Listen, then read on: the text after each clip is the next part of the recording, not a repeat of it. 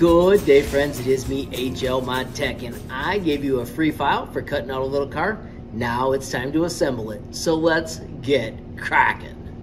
All right, friends. So the first thing is to find your parts and sort your parts. We've got 4 stacks of wheels, 3 each, two side panels, 2 panels that connect to those, and we've got the chassis. We've got 2 small wheel connectors that go in the back. We've got 2 larger wheel connectors that go in the front. The front of the chassis has a hole in it, so it's easy to keep track of. We've got a hood, a roof with a sunroof, and we've got the trunk area. When you've got your parts all sorted out, we can start assembling. The first step is to find your chassis and find the larger wheel connectors and put those on the front just like that. I'm gonna put the glue on the top and the bottom. And I'm going to do both sides at once to speed it up. And then I always recommend leave the glue this way so it is ready to be used next. These slide this way and this way. And then you can set that down and let it start drying. We repeat the process in the back. Once again, it's glue, glue, and I'm going to put glue underneath. Cap the glue. And these simply slide on the same way. Now we can attach our side panels.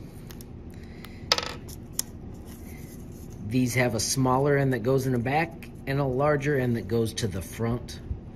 I'm going to put the glue inside here. And it attaches like that. And then I want to remind you, make sure it is to the front. Then we simply add the glue. Once again, making sure we get it inside, not outside, because it looks cooler. And make sure the larger piece is going towards the front. That's where we had that hole. Now we can attach our hood. Once again, there's the hole for the front. And it sets right there.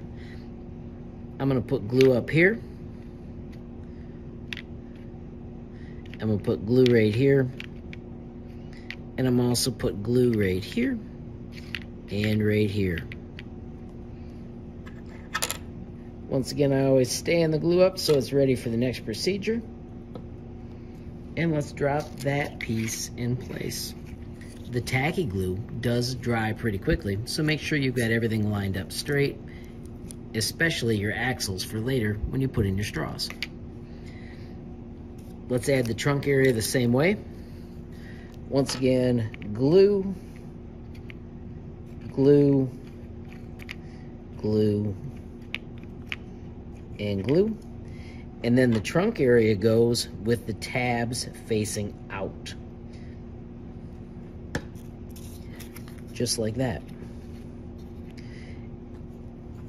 And now we can put on our sunroof. Once again, we just put glue on this top area. Cap your glue. And drop the sunroof in place. We can lay it on its side. And now it's time to find the clean side. Make sure you don't have labels on yours. And glue it in place as well. Once again, it's glue and glue.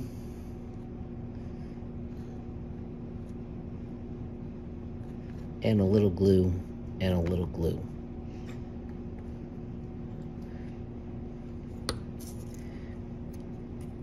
And you have just got the side of your vehicle attached.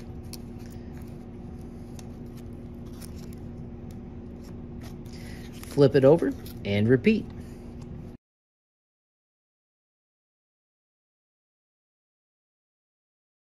There, my friends, is your body. I'm going to let that dry for a minute. Let's put together some wheels. The wheels go in stacks of 3. Simply put some glue on wheel 1, glue on wheel 2, and then stack them.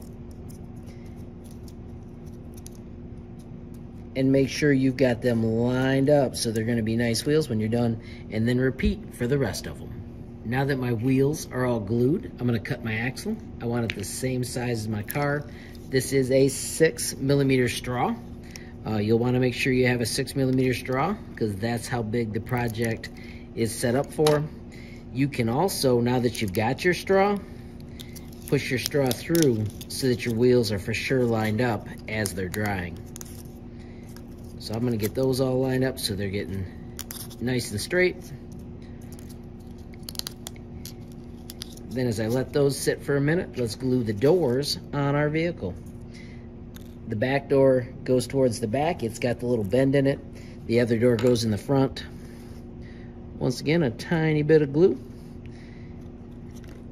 And let's attach those in there. Rear door and front door. Rinse and repeat. Now let's flip the design over and glue in the front hood area piece.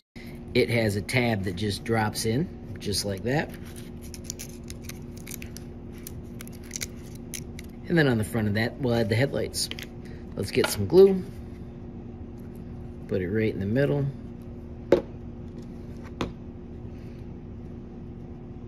And drop the little headlight area in place. These are fragile, but they're pretty darn sweet. Let's return to the back. Let's get these tabs covered with glue as we put in the final component on the back. Once again, cap the glue, stand it up so it's ready for anything else, and boom, you have just built the sweet little cardboard Hummer. Now we'll get the hot glue gun, we'll add some axles and wheels. All right, friends, make sure you're always safe with your hot glue. I'm gonna push the axle through, and then I'm always gonna work from the middle here. When I push my wheels in, I push them all the way in. I put a tiny bit of glue out here on the end of the straw, and then I pull the wheel out into it. This way I never get glue on my fingers, because that can hurt. Now I let this axle dry or cool while I move to the front axle. Once again, slide the axle through, push on one wheel, slide it all the way into the center, because I don't want any glue in there, because that's what allows it to roll. Put a tiny bit of glue out here on the edge, and carefully pull the wheel out into it, so that way it gets a little glue on it and it sticks. Switch back to the front, because that one's cool now.